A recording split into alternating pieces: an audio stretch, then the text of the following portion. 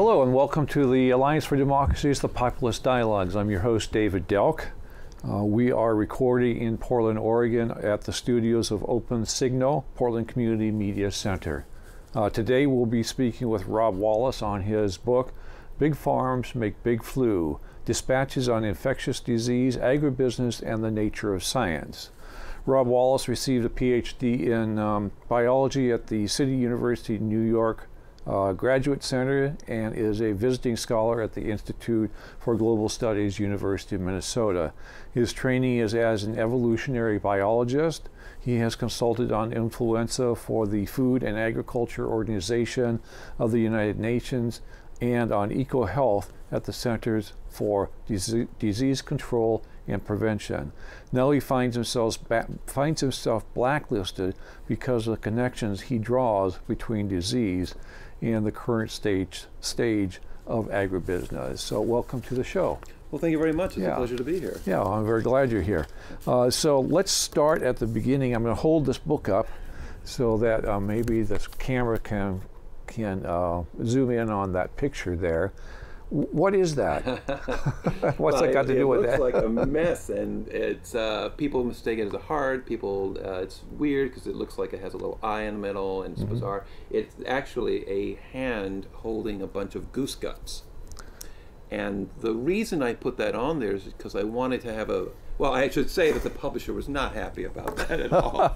I mean, it's really disturbed that it might... It's very gross. Yes, it might attract people from wanting to buy it. Though, if you think about things, I think there are enough people who are attracted to that sort of thing that maybe we could get them a bunch of sales that way.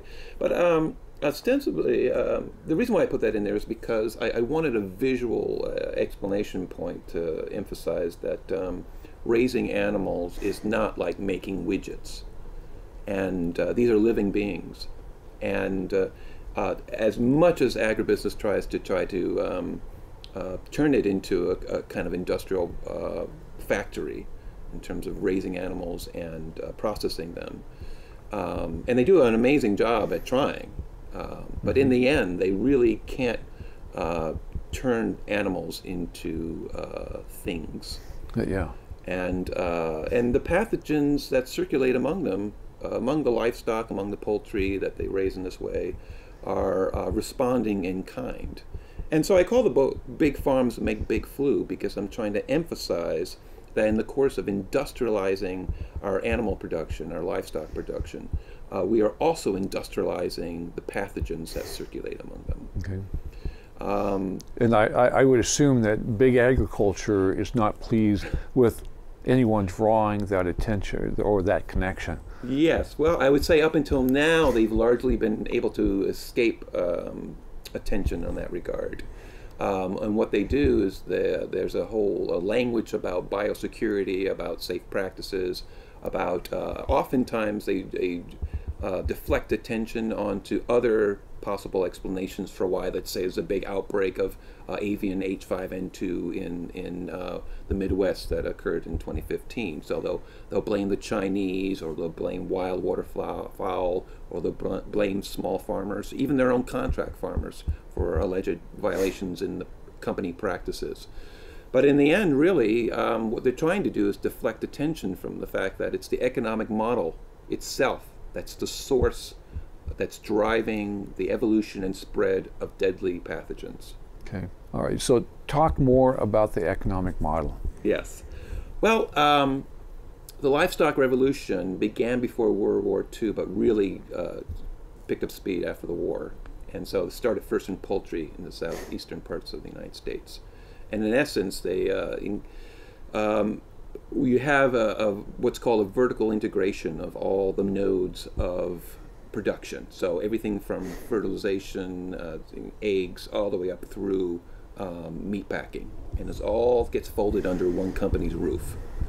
And whereas prior to that, it was in separate locations. That's correct. Okay. So different people were doing it, or different companies were doing it, or. That's correct. Right. So all those were split off into their own little sectors. So you have smallholders, which may have backyard chickens, or maybe a little bit larger than that, and then you would contract a trucker to take your flock to the city to be processed by a different independent meat packer. And so now that gets all folded into under one roof. And that's a way of, you're in essence engaging in these economies of scale, where you don't have to put as much money per unit of poultry or livestock that you would if it was all separated out. So you're dealing now with larger numbers of poultry and livestock. So you go from 70 million poultry to 6 billion, and so you're increasing the number of birds. You're increasing the flock sizes. So maybe instead of the backyard poultry of 70 chickens, now you're putting 15,000 turkeys in a barn, or 250,000 layers. Those are chickens that lay eggs in a barn. They're all genetically the same now, so there's a certain homogenization in terms of the birds. The breeding is done specifically for morphometric characteristics, meaning like larger breasts, fast growth, so you're growing them fast, and let's say broilers in 6 weeks. In essence, you're putting an adult-size amount of meat on a juvenile bird. And there's so much meat on these birds that they stumble around because they don't have the leg strength. And you are, and that if you think about it from the vantage of the pathogens, what you're doing is producing a system that, while it's excellent in terms of turning over profits, quarterly profits, is also excellent for selecting pathogens that are deadlier and transmit farther and faster than ever before. The example, think of it this way: if you're, and we speak about virulence, that's the deadliness of the virus. Now, typically there's a cap on how much of a deadly virus you can be. You're in a host. You can't kill your host before you can get into the next body. So there's a cap on how deadly you are. So you can only replicate within your host up to the transmission level that you need to get the next host, but it has to be timed right for when the next host comes about. And in the wild, you don't really come across other chickens or other livestock and animals that well, so typically virulence is capped. But if you're stuffed in a barn with 15,000 other turkeys, the next body's right there. So that selects for a virus that can burn through the barn as fast as it can, beating out other strains that maybe aren't as virulent. So there's a relationship between how deadly the virus is and how fast it burns through a population. And these birds are all genetically the same, so you don't have the immunological fire breaks necessary to stop the virus. And so that's within the barn level. There's also the globalization that's going on. So you have influenzas in one side of the world are suddenly meeting up influenzas on the other side of the world, because poultry and hog, for instance, are being shipped from one side of the world to the other in ways they didn't do it previously. And there's footage, and you can find it online, I think, of a hog breeder in Manitoba getting hog onto a plane. And yes, pigs do fly. And they're flying from Manitoba to Germany and then being shipped by truck to Krasnodar in Russia, because someone ordered this special type of hog breed. But I think that's how the influenzas are moving about from one part of the world to another. I remember when the Asian bird flu, I don't remember what the specific name was, but when they talked about that, they talked about it being spread by all the small farmers and bird keepers in Asia. But you're certainly suggesting that's not actually what happens. Well, they're in terms of H5N1, that was the celebrity virus at the turn of the century, right? And each year we have these new celebrities, right? So 2013 we get H7N9. 2014 we get Ebola. 2015 we have H5N2. 2016 we get Zika. I mean, these are like reality stars at this point, and they're coming in at greater frequency. And they have they capture the people's imagination, but it has a driving drama to it. But the things necessary the things that are necessary to stop these pathogens aren't being addressed. So H5N1 spread from the hinterlands of Guangdong into the poultry factories of the area. Guangdong's a southeastern province in China, just across from Hong Kong. And then the virus spills over into Hong Kong. And so there's a kind of a story of, the smallholders caused this and Hong Kong is this victim. But if you look at the economics of it, Hong Kong, once China its economy became more liberalized, Hong Kong began to supply the capital necessary for Guangdong to make the changes in land use and poultry production that allow the virus to emerge in this way. So smallholders can be a part of the equation. But what's interesting now is that the virus is changing. I don't know if you've been following the news, but across Europe and Asia now, there's a new strain of influenza called H5N1. And it's the daughter of H5N1. There's a whole bunch of them: H5N2, H5N3, H5N5, H5N6, H5N9. They keep rotating out the N part. What's interesting about it is that some of the scientists have looked at the kind of ecological niches that this virus goes toward, the places, the combination of factors that allows the virus to prosper. And that H5N1 has more of an affinity directly for industrial poultry. So the story of influenza is complex because you've got wild waterfowl, you've got smallholders, you've got industrial poultry, and so you do have these incredible, strange ecological cascades that may accrue from one place to the other. But there's no doubt that the H5N1 is specific to industrial poultry in a way that it wasn't before. And who wouldn't want to go there? Look at all that food. It's all food for flu. You can just burn right through. Billions upon billions upon billions of poultry and hog that are now available for these flus too. And there's nothing that's stopping those pathogens. There's no diversity in the animals. And the biosecurity is incapable of keeping something microscopic from getting into these barns. Okay. Just in your book, you talk about coffee and how coffee is grown and how coffee that is grown in shade forests is different than coffee that's commercially grown. Yes. Talk about that a little bit. Yes, well, that's something of the other direction, right? And this gets into kind of what direction would we go instead of this way? If this is being industrial is not the way to go, what do we do? Well, we kind of would want something in the other direction, something that includes more diversity in the animals involved, something that would potentially allow the ecology itself to tamp down pathogen outbreaks. And so the example is some work done by people at the University of Michigan, Yvette Perfecto and John Vandermeer, ecologists who went down to Mexico, and they looked at how shade coffee as a system protects itself from various pests that hit coffee as a crop.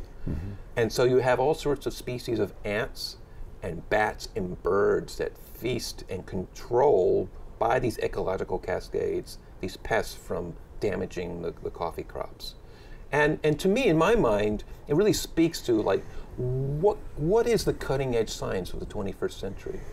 Because it isn't necessary. It's not GMOs, however ingenious they might be, and it's not automatic feeders in barns that's the cutting edge. The cutting edge of science, I think, in this regard, is how do we get our economy to start speaking again to the ecology under which and by which we grow our food. And so the notion of can we use the ecology that naturally emerges out of the relationships, say, in a shade forest, Can we use that as a way of helping control our pests without petrochemical pesticides or fertilizer or things like that? Because Earth provides a lot of the things we need to grow things already, and so why destroy the very thing that provides us our wealth?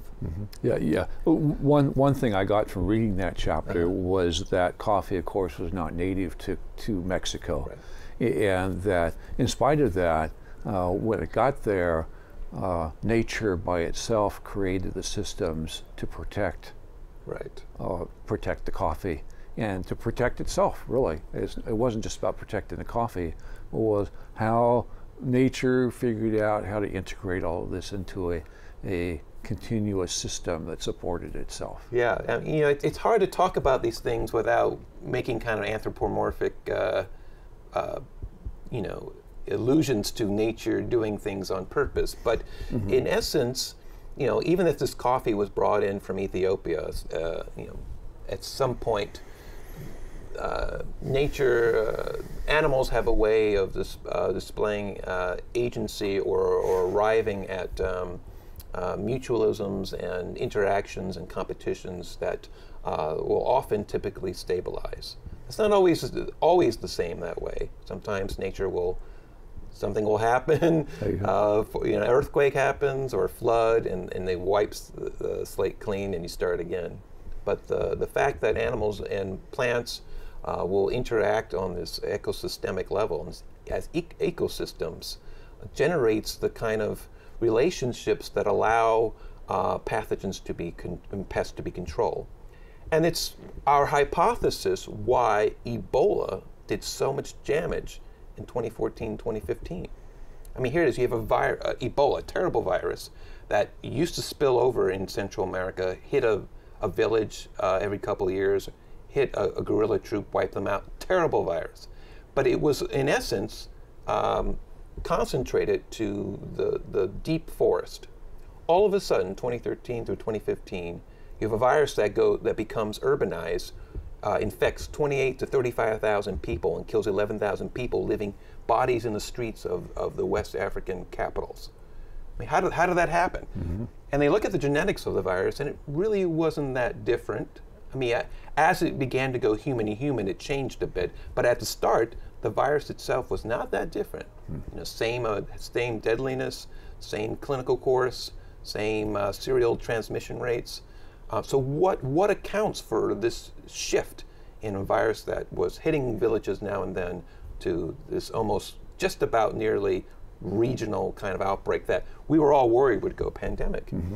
And it's our hypothesis, and I think data is starting to roll in, that we may actually be right on this one, that in the course of imposing a particular type of economy on the region, in this case a kind of neoliberal economy, which is a kind of a laissez-faire kind of economy, meaning ripping down the trade barriers to allow companies to come, international companies to come in essence, to turn the region into the playpen for some of the richest companies in the world. And that leads to massive amount of logging and mining and monoculture production. And you're taking the complex forests that can control these pests by virtue of, the virus can't line up all these susceptibles one after the other because of the nature of the complex relationships the animals and plants share in the forest. But once you strip that out and simplify it, most of the hosts will die off and their pests and pathogens will die off. But some of the pathogens have, in essence, hit the jackpot. So in how we describe it is we are hooking the mechanism of how Ebola emerged on palm oil. So palm oil is one of the larger, it's one of the fastest growing cash crops in the world.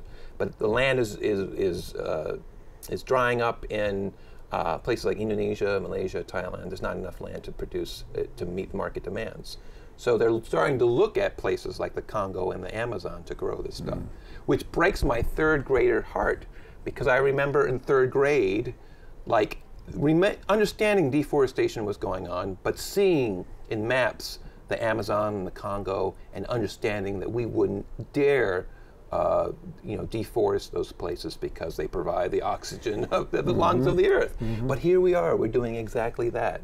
And so many of these companies are coming in and deforesting these areas.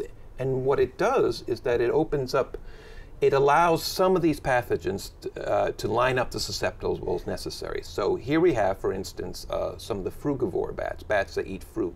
They are apparently the reservoir for many of these Ebolas. And they're not stupid. When their forest is ripped out, they're going to go where the food is. And now the food is these palm oil monocultures. And what's not to like about them? There's food, there's shelter, there aren't any predators, nice spaces so you can fly from roosting to foraging.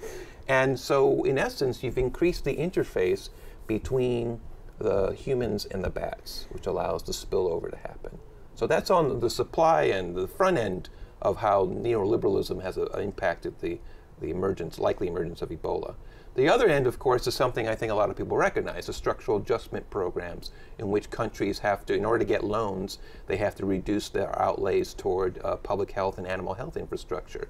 And so when someone with Ebola shows up at a local hospital, you don't have the resources necessary to isolate the person or even recognize it as Ebola and not some other disease like Lassa fever. And so all of a sudden, the virus has the capacity to develop momentum on both ends, both from its origins out of the forest and also once it reaches into the human population. And so it explodes through West Africa. Wow, that is that is a very scary story. So we have 6 minutes left, and I certainly want to cover your thoughts about what we do.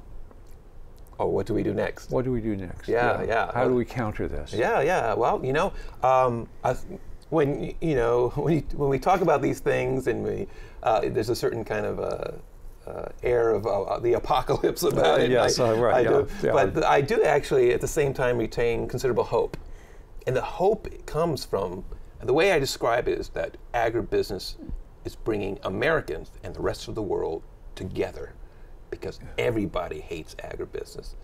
And it isn't merely the animal rights activists, it isn't just foodies who complain about the lack of nutrition, the processing. It isn't just about labor activists who don't like the fact that people who work in the farms are treated as much as sides of beef as the cattle or livestock that they're tending. It's that, and it's not just from we epidemiologists who are now waking up and understanding that this is a problem. We don't want to be in a position of selecting a virus that kills 1 billion people. But I think overall there's even within agribusiness, there's an understanding that that sector is losing what's called its thick legitimacy, meaning it used to be when agribusiness spoke, it spoke for food. It used to be when agribusiness exercised power, it didn't do anything because that was the machinery of society acting in its favor.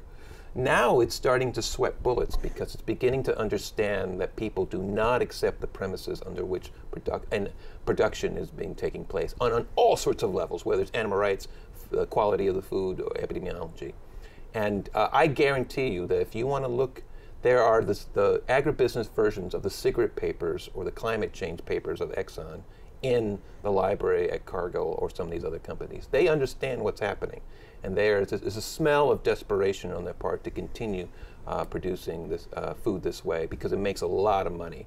But I think people are starting to put things together that instead we need to be able to connect the ecology and economy back together in a way that all those things that we need, that we have ostensibly taken for granted, are need to be protected. So the quality of our waters, the quality of our food, how people are treated as they work, all these things, the fact that we need to protect ourselves from viruses that circulate in these operations.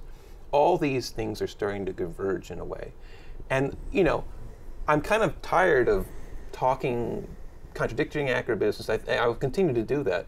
But the most interesting conversations I'm beginning to have is with all sorts of people who have new ideas about where to go forward, including along the lines of the agroecology that we talked about with the coffee. But that's how we do that from place to place is the cutting edge science of the 21st century. Yeah, so not thinking collectively how we do this, but thinking individually. What would you recommend for me for you to do? Well, I mean, I think I don't have, I could talk to you about, choosing some products over others.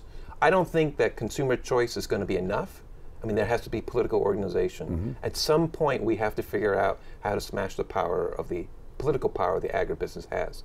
Because you go any state capital here, across the United States or even across the world, they have lobbyists, and they exercise their power in that way. And somehow we have to break that hold on our democracies.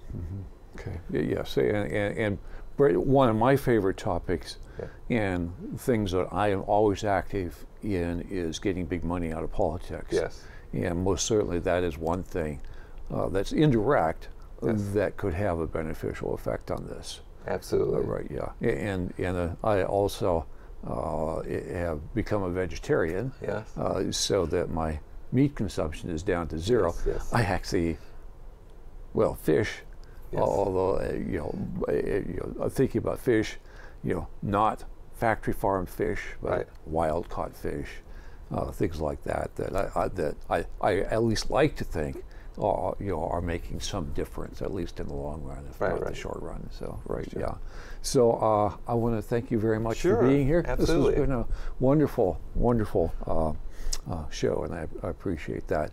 We still have a minute. A message that you want to just send to the audience of anything at all? Sure.